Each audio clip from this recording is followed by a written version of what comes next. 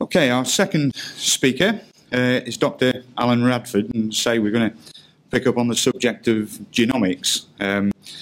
Alan's two main interests in his research career. The first stems from his PhD, which was on the genetic diversity and evolution of pathogens, especially viruses.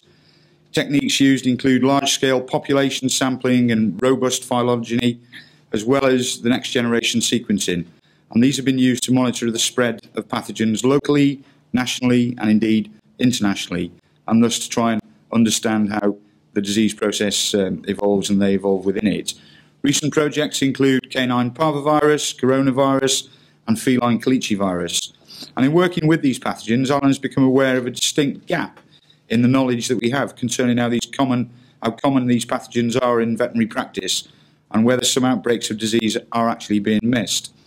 And this indeed has led Alan and his colleagues to develop an interest in using some really big data to try and capture and survey animal diseases, and ultimately to the establishment of SavsNet that aims to improve the care of animals by giving us that means of identifying significant trends in the diseases that are seen by vets in practice. So, Alan, it's a pleasure to welcome you.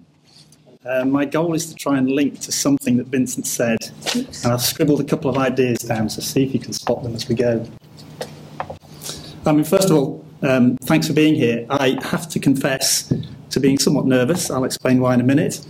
But to introduce myself, Alan Radford, my email address is there. I'm very happy to receive emails if you've got any questions or comments. This is a great opportunity for me to get feedback on some of the things we're trying to do.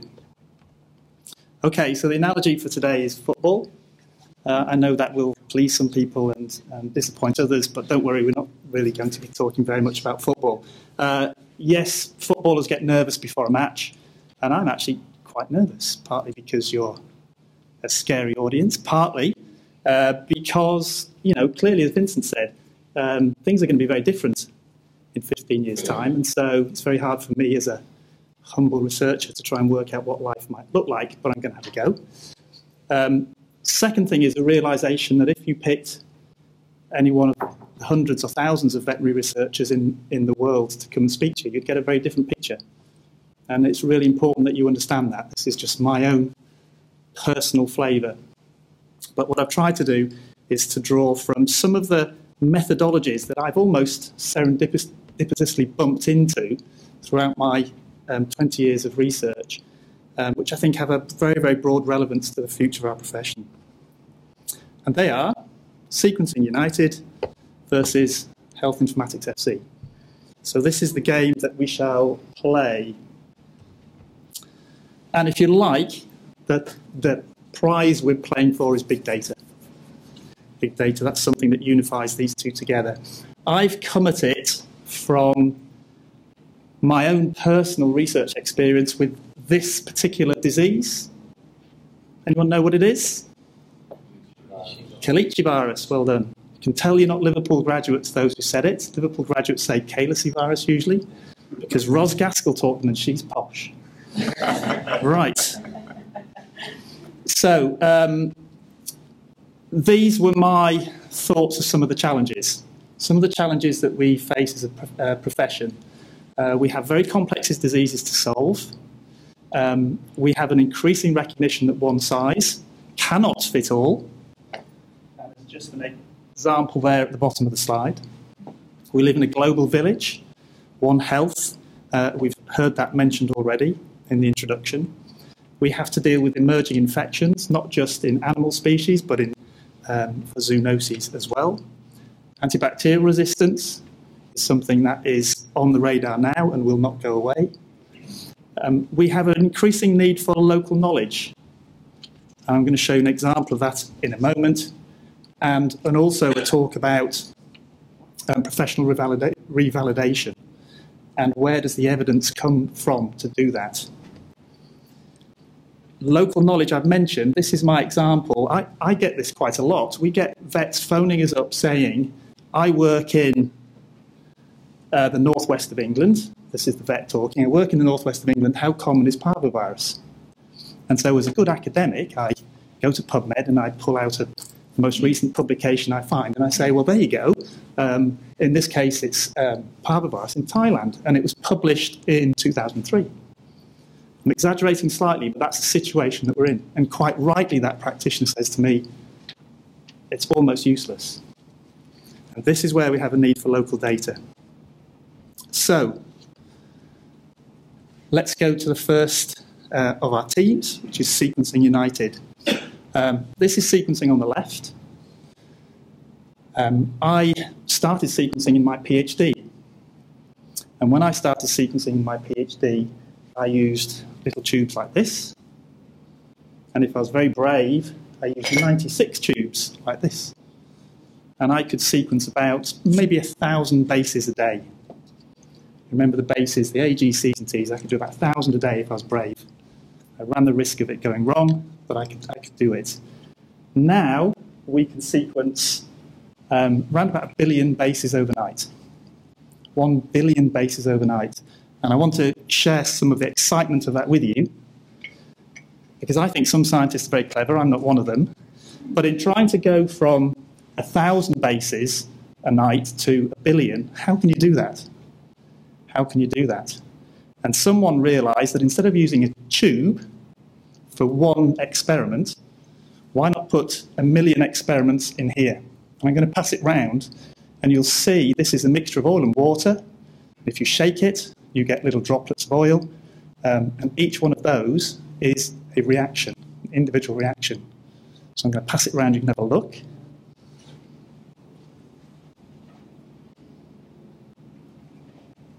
So now not one experiment, but 1 million.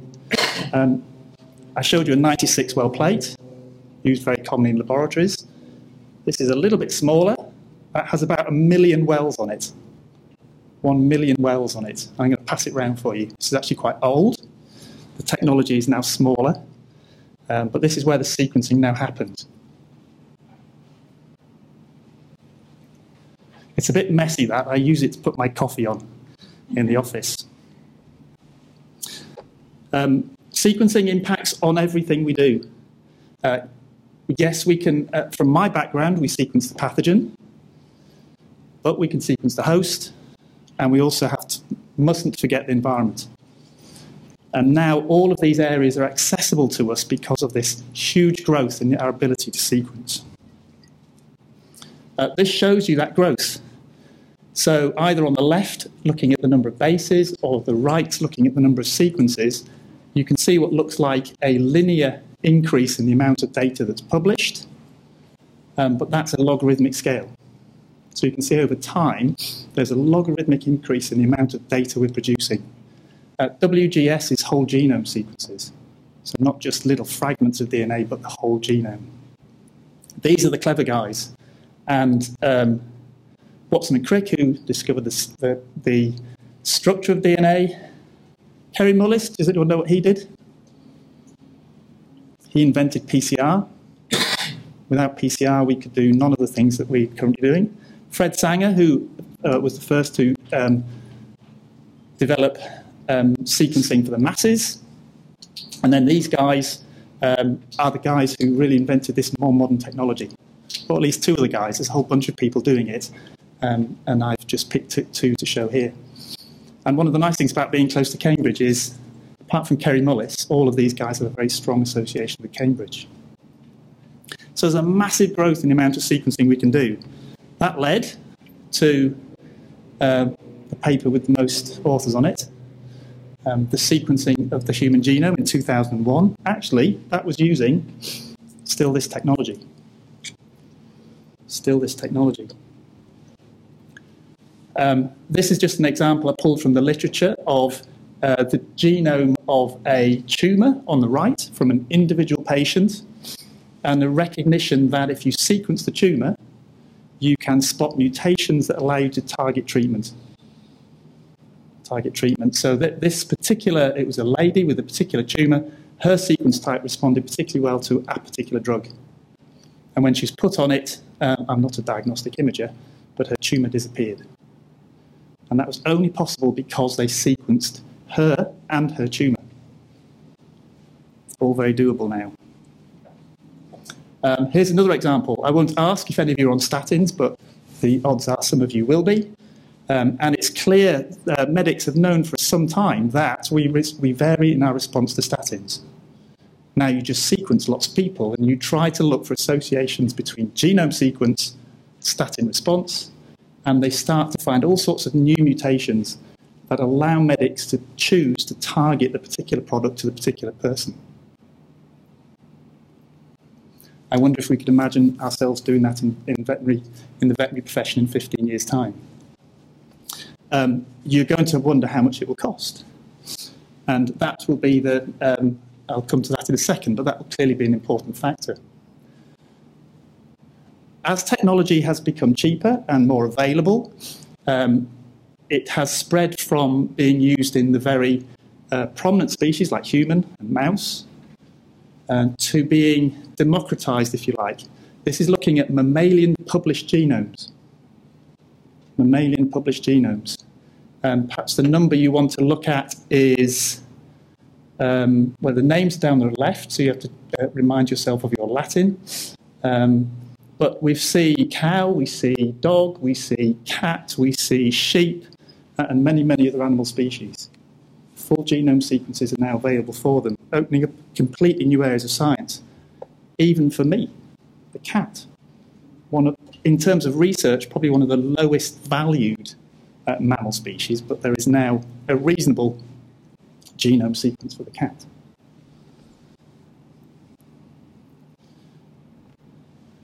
I'm going to stop talking about the mammal now, the host on my first slide. I'm going to start talking about the pathogen, which is my background.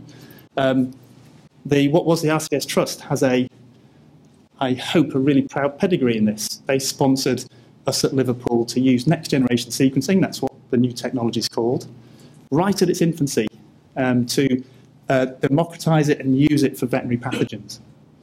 And so we were able to produce full genome sequences for 75 bacteria, 16 viruses and 3 parasites in a 3-year project, something that would have been completely impossible 5 years before that.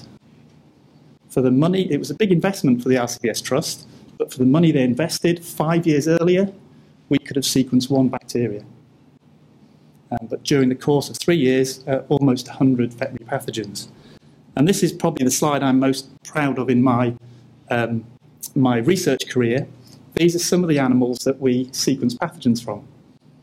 Because the cost was so low, because of the new technology, we were able to sequence pathogens from blue tits, from mice, from penguins, from fish.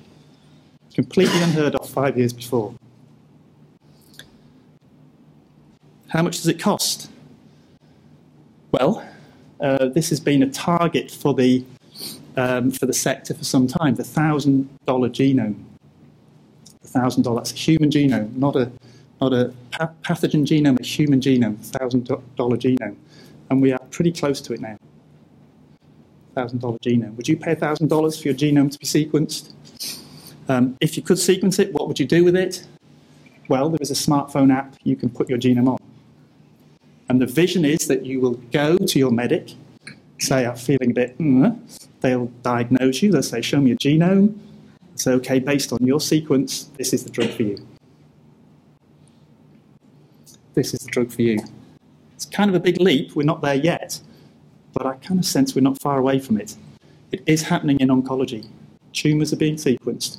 People are getting specific treatment based on the sequence of their tumour. It's all about democratizing. Democratizing is about bringing the cost down so that it becomes accessible, but also making the technology itself available. And the companies who make these machines are very, very aware that they want their machines not to be in a research institute, because there'll only be 10 of those in the UK. They want them to be in doctor surgeries, in veterinary surgeries. So this is one company's offering at the top. The machine on the left is aimed at a research institute, very, very high throughput. You need quite high-powered technicians to run it. The machine on the right is a plug-and-play, like your coffee maker. You plug your sample in, it gives you the information at the end. Look at this thing down here on the right. This is from a company called Oxford Nanopore. The sequencing machine is that. Essentially, it's a USB key. You plug it into a laptop, sequencing reaction happens, the analysis is done on your laptop. That technology is not licensed, not released yet, but it will be soon. So absolutely, this ability to sequence, the cost is becoming accessible, the machine work is becoming accessible. And so the sequencing of mammals, sequencing of their pathogens, and sequencing of their environment is becoming very, very available. Are the things still going round? Have they got stuck on a table? Good. Pretty cool, huh? Slight change of subject. I have a slightly schizophrenic research career at the moment because half of my life is sequencing, half of my life is this other part, the other football team, which is Health Informatics FC. Health Informatics is all about electronic health records. The vast majority of animals in the UK go to a vet, of companion animals, and the vast majority of vets have electronic records. Those records are incredibly valuable for the animal, the owner, and the vet. But if you can hoover them up into a centralised database, they become hugely valuable for research. And I think this is a very big area for us. It's about harnessing and reusing electronic health records for research. The medical profession is going for this in a very big way. You know about this because there was a bit of an embarrassing situation last year where we should have all got a letter from the NHS saying, we want your electronic health record so that we can use it for research. We can turn you into a research patient. That was the phrase David Cameron used, a research patient. So that the huge value of this unified NHS could be used to generate income, essentially, generate income for UK PLC. That's stalled slightly, but the principle is still there. The government wants permission to use your electronic health record. And the research side, massive investment. Massive investment. If you're interested in this area, just remember the name FAR and have a look at it when you get home. The FAR Institute funded probably about £80 million worth of funding across the UK to develop the UK as a centre of excellence in using electronic health data. We have a challenge as a veterinary profession, partly because we're about 10 years behind, but partly because we have a very fragmented industry, very fragmented data. We have some ethical issues, but actually I think we've worked through those, and data governance issues. We have some funding issues. But there is a growing activity. I've just put some examples here. I think I've put them in alphabetical order, just to for this audience. A growing activity. Probably the best two examples are SARSnet and VetCompass, and I'm just going to put 2 slides up for each, so you can see the sorts of things that they're doing. So this is SARSnet, how the data can be turned. This is hoovering up data from vets in practice. The slide on the top left, I can't move, this is really difficult, shows the age profile of dogs in practice. The slide on the top right, the red bar, shows how common diarrhoea is in dogs compared to cats. The slide on the bottom left shows vaccine intervals in individual veterinary practices and how that interval is infected by insurance. Okay? And the slide on the right shows antibacterial use. The big green bar shows that rabbits get fluoroquinolone, just to orientate you. I don't want you to learn anything from those slides other than there's a whole range of data, of research that these data can be put to. We also get data from commercial diagnostic labs, and you can now go to the website and see a map of, in this case, parvovirus diagnosis. So things that we were not able to do 2 or 3 years ago, we are now beginning to be able to do. VetCompass, similar to ourselves, huge amounts of peer-reviewed publications coming out of the use of electronic health data, addressing a whole range of diseases, not just infectious, but a whole range of different diseases, and some really exciting ways of presenting that data, not just to the veterinary profession, but to members of the public through these nice infographics. You can go to their websites and see some really beautiful, again, infographics showing disease prevalence in the top left and showing which parts of animals are most likely to get affected by disease, bottom right, all through reusing electronic health data. The prize, if we can do it right, for Health Informatics FC, to get big data efficiently, i.e. it costs us to do this research, but it's not that expensive. It's not that expensive. We can get real-world data. There's a recognition amongst scientists and universities that the populations we study tend to be not completely relevant, but not typical. We need to be studying the animals that are seen, the vast majority of animals that are seen, and where they're seen in first opinion practice. Same is true for our medical colleagues. They're interested in what GPs see, not what get to the hospitals. The data can be in real time. Why should we wait? The data can be very research ready, and it can be linkable to other databases. For example, we can now link all that veterinary data to climate or to deprivation data to look for new associations with disease.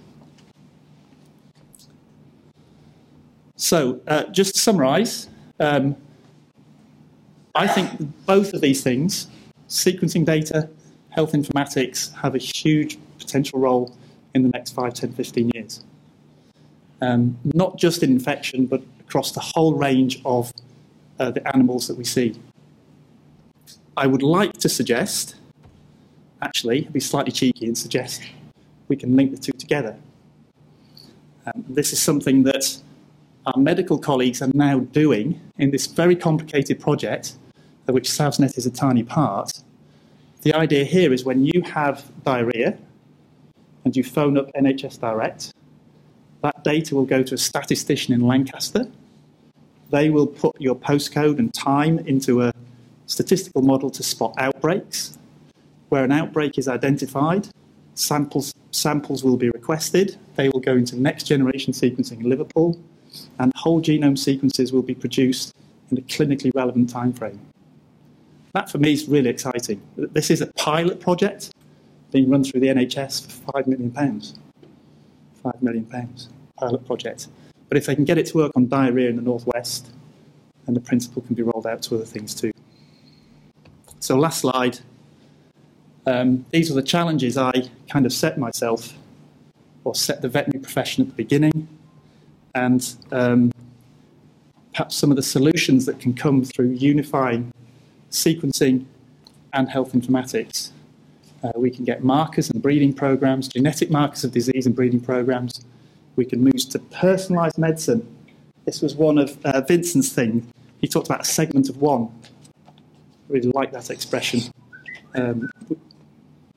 Take it that means shut up. No. Is that right? No, this is just my tie. It's very nice. A segment of one. We should be treating individual animals, not at populations levels. We can certainly improve our diagnostic testing. We can get enhanced surveillance. We can promote the stewardship of antibiotics.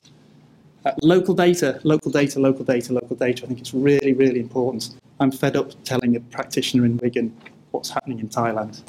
And all of that added together is, I guess, just evidence-based veterinary medicine. Thank you.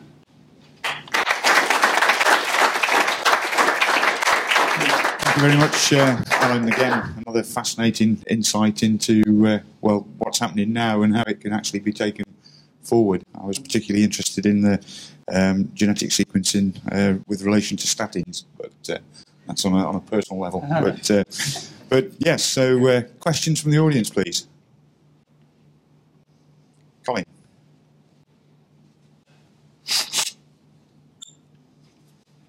Yes, hello. A very interesting talk and some very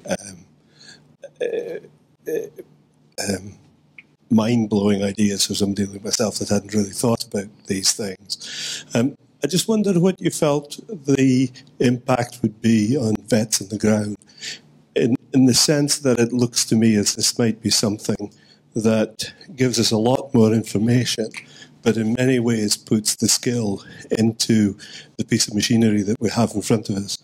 And do you see this as the vet just being somebody who interprets the information that they have in front of them, and does that in any way de-skill the profession any further than it has at the moment? I am a vet by training. I worked briefly in veterinary practice some time ago. But, I mean, that's what vets do. You send off the diagnostic tests, you get the results, and you interpret them. That's a really important thing. As an infection, someone interested in infection, we always say we don't diagnose disease, we diagnose infection. It's your job to diagnose disease and to understand the relevance of the results that you have to the animal that you see. You're the one with the animal. So I can't see getting away from that hugely important role the vet has with the individual owner and the individual animal, taking what can be quite complex results and making them relevant to that individual relationship. So I don't see that's in any way threatened. I can see a bunch of new technology arriving in practice. I can see you perhaps not having to rely on anyone from the big corporate diagnostic labs here. Go for it. Maybe there'll be an ability for you to do some of the diagnostic testing you currently send off. Because if that vision of a little USB key that you plug into a laptop actually works out, and we are looking at 15 years here, you do it. Why send that away to a big corporate commercial diagnostic lab? So no, I don't see a threat there at all. I can see that it would empower people. If we ever got to the stage where animals came with their genome, I can imagine if a dog genome cost $1,000, £600, I can imagine a bunch of people would pay that now, even though we maybe can't use it. But they would want their vets to be involved in the analysis of it. Sorry for coming back, but I suppose the question is, does it have to be a vet that does the interpretation? Can you see it moving to a point where it's someone of a more technical nature and less of a professional that passes that information on to the owner? No, I don't think so. I mean, at the end of it, you will get a piece of information that says 10% of the bacteria in this sample were Bordetella. That's what this machine will tell you, and it will tell you it really quickly. It might say that 80% of those Bordetella are susceptible to ampicillin. It might give you that information too. It might give you that information in about 12 hours. But you still need to translate that to the owner. You still need to take into account what they can afford, what treatments they want, what their expectations are for their animal. So, no, I think your role's secure. But if you're really worried, you can come and do some research with us instead. Presumably on that role as well, I mean, there's a huge amount of DNA profiling that goes on, particularly within the equine sector and to a certain extent within the cattle sector, trying to line up cattle that are misidentified, that could be done under the same sort of apparatus. Yeah. With the veterinary surgeon providing the validity of the signature on the form. So looking at parentage. Yeah, parentage checking. Yeah. Similar sort of science, really, isn't it? So. It is similar science. That at the moment, the technology is cheaper to do it by a traditional method, which is PCR and sequencing the old way. I think the Animal Health Trust will do dog parentage testing for about £60 or £70 from memory, which is amazing. But I can imagine the technology is changing over time, Yeah, good. Thank you. Another question over here. Yeah, so looking at the personalised medicine sort of segment of one situation, clearly in human medicine, the analysis of human tumours is the most important thing in terms of treatment and prognosis. Where do you see that going in veterinary medicine, and how does that fit with doing what you should do rather than what you can do? I'm maybe not the expert to ask on all of these things, but I know we've done some typing of tumours already in dogs, actually with the traditional technology with Laura Blackwood, and already you can see what clinically looks like a very homogeneous tumour type. When you look at it genetically, there is a huge range of variation, and you can see within that variation markers for treatment, for treatment success. So I think in cancer, I think the technology would very quickly get to the point where it could give choices. But again, it comes back to what your colleague said. Ultimately, choices can be very difficult for owners, and it needs a veterinary profession to talk them through those choices and to help them decide whether they even want to find out that information. I do think it is incredibly hard for owners. I mean, I'm quite remote from clinical practice now. It's very hard for owners when faced with a massive range of things that can be done. I think it's really, really important that the role of the vet can allow certain owners to say, I'm not going to do any of that and not feel guilty about it. And that role must always be there. Technology mustn't remove that role. But for certain owners where maybe it's through insurance or for other reasons, they want more choice, then great. Just thinking about genome sequencing in relation to horses, you may find for an income stream for yourselves that actually genome sequencing from horses, you might be able to go to the highest bidders, for example, Ladbrokes or Paddy Power or somebody else like that, I'd have thought. Genome sequencing is a way of spotting performance, would you think? Not sure. Yeah, I'm not sure I can comment on that one. Sounds interesting, though. Almost sort of asking the question myself and my other Royal College colleagues here, but the diagnosis of disease on the basis of laboratory tests is an act of veterinary surgery, and the diagnosis of disease on the basis of imaging, digital or otherwise, is an act of veterinary surgery. Is the diagnosis of disease on the basis of a genome an act of veterinary surgery? Is it any different to diagnosing parasitic disease on a fecal egg count? Pose the question. I don't know. It's maybe one we should be considering for the future. I mean, those technologies are there, so the Animal Health Trust offer about 30 tests for inherited single gene defects, and they are really easy to interpret. I mean, it says, yes, this dog is homozygous, heterozygous, or not. So that those issues must be being dealt with by the Animal Health. Well, the Animal Health Trust and others. I know other places do it. Should say that, of course. So those issues are being dealt with already. It's just the scale. Instead of just what the Animal Health Trust do at the moment is they will sequence about 500 bases of a genome, which is about 500 million bases in size, whereas in 10 years' time you'll sequence the whole genome, which will allow you to move not away from just worrying about the single gene defects, which have largely been understood, and moving towards hopefully some of these more complex polygenic disorders like osteoarthritis or diabetes or